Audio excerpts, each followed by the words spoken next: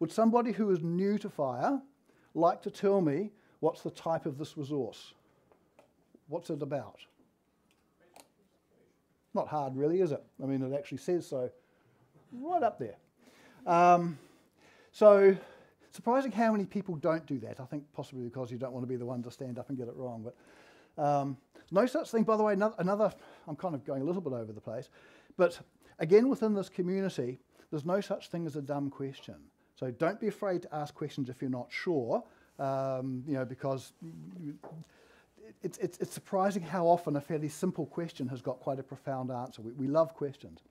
But anyway, this is a patient resource. Is this an instance or is this a type? Instance, exactly. Cool. All right. Any resource instance has actually got 4 distinct parts to it. So the first part up here is the identity and the metadata. So this is the information about the resource instance. It's got things like its ID, so that's how to find it. It's got the type that we saw before. It's got things like when it was last updated, the version.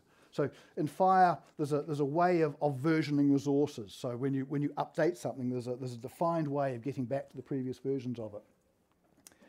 Down here we have the text part of the resource. So this is we call this the lesson of CDA. One of the things that CDA did really well was it made it easy to sort of start sharing data, because you could start to share just the textual information, and then you could go on, you could add further structured and coded data to it. And so FHIR's got the same thing. It's got this concept of the description. We really say, we don't have sort of defined rules as to exactly what should be in the text of a resource. We say that it should be clinically safe to show this to a user, and they should understand what the resource is about. But we don't go any further than that. Exactly how that works is up to the implementer. Then I'll go down to this part here. Here is the structured part of the resource. So here is where you see the patient's name, you see the gender and their birth date, and you see the values down through there. And then the fourth part is the extension, which is this part right here. So the extension, if you remember what I said earlier on, is where you add the extra bits to a resource that aren't in the core spec. And I'll be talking a little bit more about that in just a moment when we come to talk about profiling. But I'll call out that the extension has got a URL there. So that URL is a pointer to a description of what the extension actually is. So has anyone used version 2? Version 2 Z segments? Okay. The problem with the Z segment, of course, is if you get a Z segment you don't understand your kind of history unless you can go away and find it. With FHIR, this is your pointer to the description of what the resource actually means. So all resources have got this basic structure. I've used JSON to represent this because I do most of my development in the web space and JSON works better. But you can also represent resources in XML and also in RDF. This is not commonly used, I believe. XML and JSON are the 2 commonly used formats, and either works. They're peers, so you can either you can represent it in XML or JSON. It doesn't actually matter, and you can convert between the 2. One thing I will say about conversion is just be a bit careful. There are open source tooling that you can get to convert any XML to any JSON and vice versa. Don't use those. There are tooling provided by the project that you use to convert between XML and JSON. And the reason for that is that when you have an element in FHIR that's defined as multiple, you can have more of, it will always be an array. So you can see here, again, for those who are familiar with JSON, is that this is just an array of 1. So when there's just one name, then it's in an array of 1. An ordinary XML converter will convert that into an element. So just watch out for that one. Right, okay, so that was resources. References between resources. So by itself, a resource is pretty boring. It doesn't tell you an awful lot because it's about a one specific thing. Life gets interesting when you start to connect them together. And the manner in which they are connected together is this concept called resources. And the example we have here is a procedure. And a procedure resource has got a reference to a patient resource with the nature of the reference being a subject. So what this is saying is that this procedure was done on this patient. And then we have another reference out here to the performer. So we're saying that the procedure was performed by a practitioner.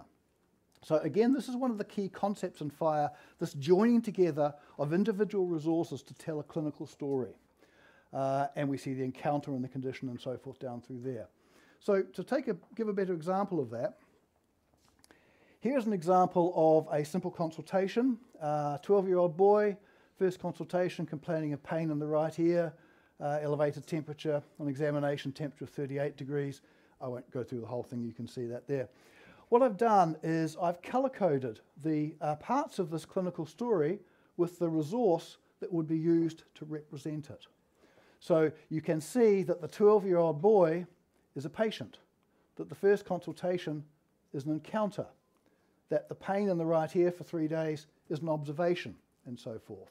So this concept of joining together individual resources, again, is really one of the key parts of FHIR, and parts of what, the tooling that we're going to be looking at in just a minute is intended to help understand. And you can imagine then, if you take this sort of clinical story and you represent it with these individual linked resources, you get something which looks like that. And so this is now a resource graph. So this is showing the same sort of thing. It's showing the patient down through there. There's an observation of the elevated temperature, which was done on the patient. It was done in the context of an encounter. There is a diagnosis down there, which is a condition resource. The reason why it's called a condition, by the way, people tend to think of it as, at least from the clinical background, it used to be a problem. But not everything is a problem, and that's a rather emotive term. So we use the word condition instead. But you can see how we have the condition has a subject of the patient. It was asserted by, or the diagnosis was made by, a practitioner. So what I hope you can see from this is that there's a very fine level of granular detail in here. And you can imagine that it's therefore quite possible to share this with someone else, and they will know exactly what you're talking about. But more importantly, that you can then do further analytics on this sort of level of data. It becomes a lot easier to say, well, how often does this prescription result in an allergy, for example, or what are the common medications that are used to prescribe for a condition of otitis media. So capturing data in this sort of structured format is an important part not only of recording clinical data, but the ability to share it and the ability to do other things with it.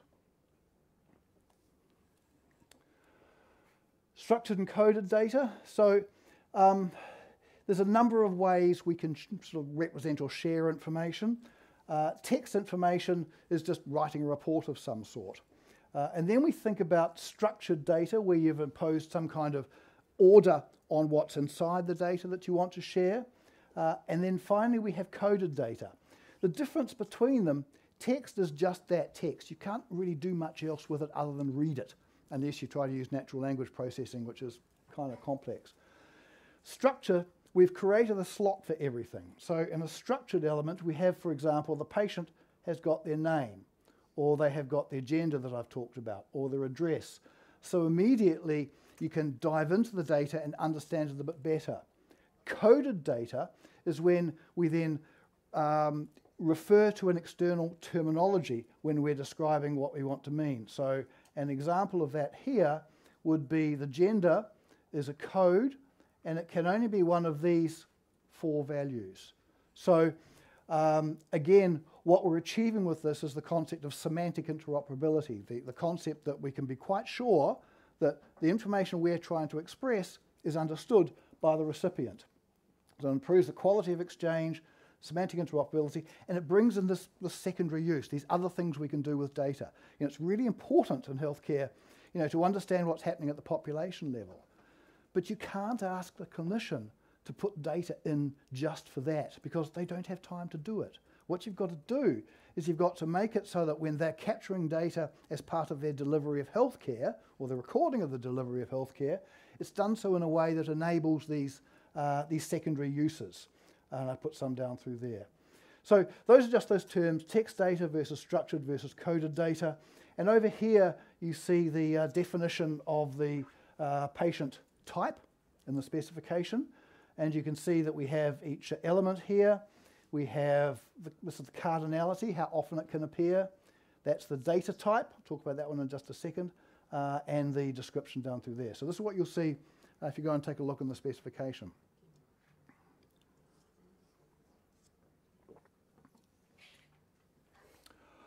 Okay, data types. I glossed over it a little bit, I'll come back to it, but when you go into the spec you'll see that each element has got a particular data type. So data types are the, if you like, the internal structure of an element. We have two different, it's the kind of information that you can put in that structured slot. And we have two sorts of data types. The first is simple data types there. So they're things like a date or a string or a number. And then we have complex data types. And a complex data type has got child elements inside of it. So I've given some examples over here. If we look at the human name data type, a human name can have a use, what is this name being used for, a textual representation, the family name, the given name, prefix and so forth. And notice that each of these elements, each of these sub-elements of itself has got its own multiplicity. So a human name, an element which is of data type human name can have one and only one family name, but it can have many given names. So it's important to sort of understand this concept of elements having data types having specific definitions. And the reason why we do that is so that we get consistency across resources, and also it makes the specification obviously quite a lot simpler to understand. You imagine that if all of these had to be present every single time we wanted to talk about a name, it will become quite cumbersome very quickly. So that's the structure, that's the data types. Some of the data types are coded data types. So in the previous slide I referred to the concept of coded data, where coded data refers to an external terminology like SNOMED or ICD or ICPC or any one of those things. So we have a number of data types which can do that kind of connection. There's the coding data type there, and we have the system which says exactly which system is this coming from, SNOMED or ICD, version, the code itself, and so forth. So that's coded data, and you can extend data types as you can any other element as well if you want to add other bits. So it's very common in different countries to have other parts of a human name, so you can add those using extensions. This is terminology. So these are the major components in FHIR of referring to coded data. We start with the code system, which is where the concepts are defined. That'd be SNOMED or ICD, as I've said, ICPC, RxNorm, any coding system. You can actually create your own coding system if you want to, although obviously it's better to use existing ones if they do. And then we have this thing called a value set. And when you're dealing in FHIR, and particularly FHIR profiling, you're going to come across this value set. And the value set is a selector. So the value set is the way that you say, in this particular context of use, here are the kind of codes I expect you to see. And that's expressed by this element definition here. So the element definition, let's say it's the patient gender, has got a binding to a value set. And the value set says, well, here are the sort of answers that you might see in gender, and then there is the code system there. And then down here we have the instance. We have the actual patient instance themselves. And in the instance, the value here, so this is marital status that I referred to. Marital status refers to this system there, i.e. to this code system. There's the value of it there. That's a reference to the code system. Again, I know I keep saying this important concept, but this is an important concept. This separation between the code system or the definition of something and the value set or the selector for its use. So when you're profiling, when you're doing things with FHIR, you will very frequently be creating different value sets, but you will very commonly be using the same code system.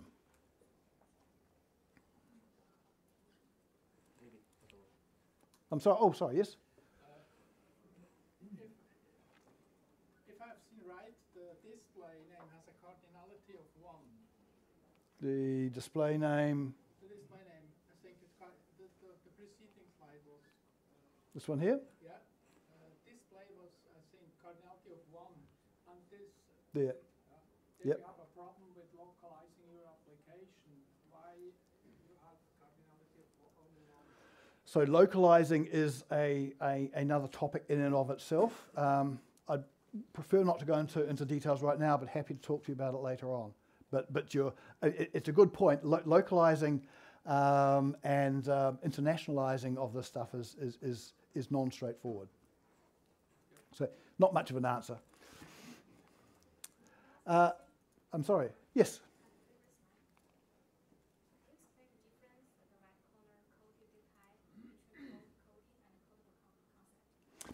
So I had a slide which I took out. So, and it's a really good question. So the question is about coding and codable concept. So these are both data types. The coding is the base data type which lets you refer to an external terminology. So that's why it has the system, which identifies the code system, and it has the code in the code system, and the display, which is actually the display from the code system.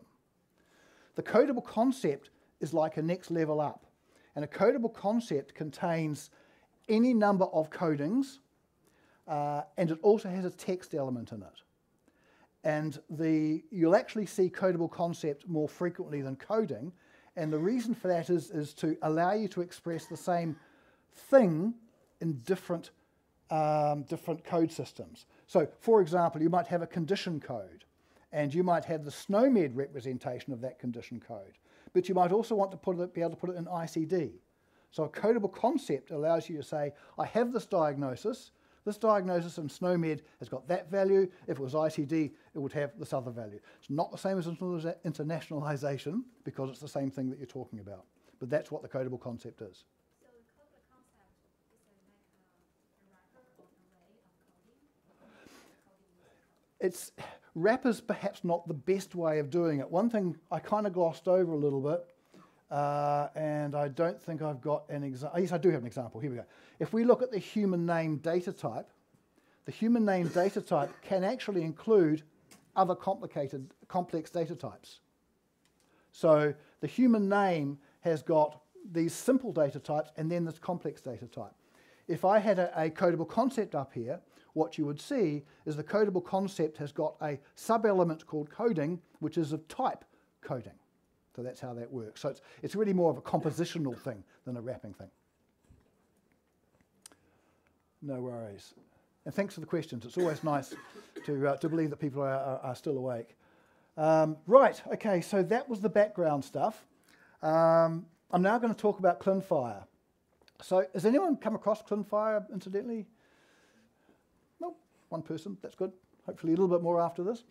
So clinFHIR is a tool that we developed for clinician education.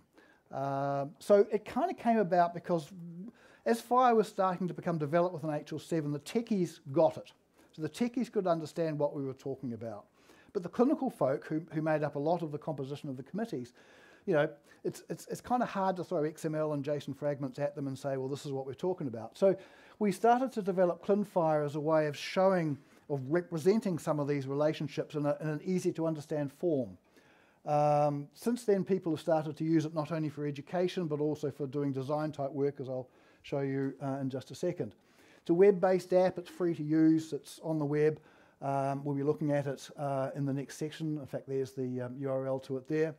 As I say, free to use, always be free to use, absolute guarantee of that. You know, I'm never going to put my hand out and ask for money. Well, actually, maybe I shouldn't say that, but certainly it's always going to be free to use. It's actively developed, which is kind of like shorthand for saying it changes quite a lot. And the modules I'm going to talk about today are 3 of them. I'm going to talk about the patient viewer, which is how you look at patient data. I'm going to talk about the graph builder, which is building those graphs that we saw before, like with that consultation. And I'm going to talk about the logical modeler, which is how you take a core resource and you add and change it to meet your needs. I will point out, I think I point out elsewhere, it's a design and it's an educational tool. So it's not intended to produce the actual artifacts needed for profiling. Yeah, things like Forge and such like will do that. So as I say, its place is in that educational space. ClinFHIR has got the concept of different servers. So it has the concept of a data server, which is where information actually sits. It has the concept of a conformance server, which is where the definitions sit. So that's the what's inside of a patient, or what does a condition? What are the other resources that a condition can link to, can reference to? That kind of stuff, and all the profiles sit in there as well. And then finally, it has this concept of a terminology server. So the terminology server is the one that understands what value sets are, what code systems are, and so forth. And the reason for doing that was to reflect the concept of an ecosystem, reflect the concept of the idea that we're not going to have data all in one place. It's going to be in sort of different places, and we need different ways of understanding that. And they can all be the same server if they need to be, and that's where you set them. I'll show you this in just a second. So I'm going to talk about first. So as I said, this session's going to be just PowerPoints, and the next session we'll actually do this for real. So I'm going to talk first about the graph builder. And the graph builder lets you construct these graphs of resources, often to show a scenario, as I did before, but not always. You can use this if you say want to just quickly sketch together how 3 or 4 resources might link together. This is the overall process of getting into the graph builder. You start the ClinFHIR application, you select the graph viewer application, you select the event, and then you create your graph. Again, we'll look at all of this in detail in the next section. And then once you've created your graph, you can then add resources to it, add data to those resources, link them together, save them to a FHIR server, do all that kind of stuff. And there are different views for doing that. Doesn't really have an awful lot to do with what I'm talking about, but there's a patient, and it did kind of make me smile a wee bit. I've had to wear a gown like that. I'm not sure who is. I had underwear on, by the way, when I was wearing a gown like that, fortunately. So most graphs have got a patient. You should really only have one patient in your graph. There's nothing stopping you having more than one if you are trying to express something from multiple patients, but most of the time you'll just have a single graph. You can, a single patient. You can create a new patient within your graph if you want to, or you can link to an existing patient. If you're wanting to, say, show a graph from data that already exists on a FHIR server, you can link to existing patients and then link to all of their resources as well when you are creating your graph. And then you can save that to the server. So this is a picture now of the graph builder, showing a fairly simple graph down through there that's been built. It's a problem list which has links to conditions. Does that mean, oh, shivers, okay, I'm going a bit slow. So I need to speed up my delivery. So this is the list of graphs that we've got. You can have more than one. This particular graph, there are the servers, what it's trying to do. These are where you select your resources. Again, we'll look at this in detail in the next section. I just wanted to show here is the list of elements inside a particular resource. In this case, it's a condition resource. And you can see there's the codable concept, for example, representing verification status. This is what it looks like on the wire. This is all built automatically through a graphical interface. Here's where we're saving it to a server. So we've created these individual resources here. The save to server will send those resources up to the server and save them on the server. That's just showing the saver. I took hours doing all these cute little animations. It just simply isn't fair. Okay, the patient viewer then allows us to view that data. The data does not have to come from the graph builder. This works against any FHIR server. There's the process down through there. These slides will be available, by the way, if you want to do them. And again, I emphasize we're going to look at this in just a minute. But here is an example of what we now see. So this is a patient. There are the resource types for this patient. There are the instances of this particular type, the medication list. And here are the different views that we've got the references from this list to the medication statement, a reference to the patient and so forth. Again, the idea here trying to show you, how you actually join these resources together to do something more useful. Right, profiling. I'm just going to move away from ClinFHIR for a second and talk about profiling. Profiling is a big, big topic. But fundamentally, what it's doing is it's trying to address this problem. We have lots of different contexts in healthcare, lots of different ways that we want to share a patient to different levels of data. But we only want one patient resource. We don't want more than one. So profiling is about adapting the resources to meet a particular need. And as you can see, to do so in a structured way, in a way that's discoverable. And so you can sort of think of it like this. You start with your base specification, you profile it to meet your particular needs, and then out of that profile you build an implementation guide. So they're the key things that you do as you are profiling. And there's three main aspects to profiling. It gets a lot more complicated than this, but fundamentally there's three things that you are doing. You are constraining a resource by removing elements that you don't need. You are changing binding. The binding, this is where this value set comes in. That's why value sets are so important to understand. And you add new elements as an extension. I'll flip past some of these, but here's an example. So we take a patient resource over there. So we might want to require that the patient has a national identifier, and it's required. So we're saying, I've got an identifier, it's got to be a national identifier, you've got to have at least one of them. You might want to limit names. So the FHIR spec says that a patient can have more than one name. You might want to say, no, they can only have one name. There's changing of the value set. So the marital status in FHIR is defined to be a particular set of values, but in your country you have a different set of values. You might take out photo because we simply don't support photo. Again, I don't want to go into too many details. Actually taking stuff out, these days we tend to say you probably shouldn't do that. We have slightly different concepts of doing that, but it's technically feasible. If you're interested in profiling, check the program, because there are presentations here from people on profiling in some detail. And then finally, you can add an extension to support something else like ethnicity. Extensions. Extensions are normal. I can't overemphasize this. Our expectation is that any real implementation will have extensions. And the extension in the instance, and you may remember I referred to that, we had the patient example before, there's a URL report that points to its definition. So the idea of it is that if you get a resource and that resource has got an extension, you can always find out what that extension actually means. Am I over time? I think I am, but I haven't seen my 5 minutes. Right, I'm going to carry on talking. Okay, just round up. All right. Okay, so at extensions, I think what I'll do is I might stop at this point and I'll just finish off this bit. Oh no, I'll round up really quickly, promise. So the logical modeler is the one that lets you do this, this kind of adaptation. Here's an example of the logical modeler. There's a practitioner, there's the gender. Again, it breaks my heart to flip through all of these things, but these are where you're saying, what's the description, what's the value set, if it's an extension down through there. That's how to add it to, I'll go through this.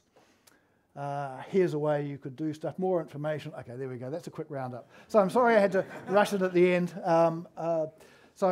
Thanks for coming. I'm happy to stay and take any further questions, and as I say, we'll do this for real in the next session. Thank you.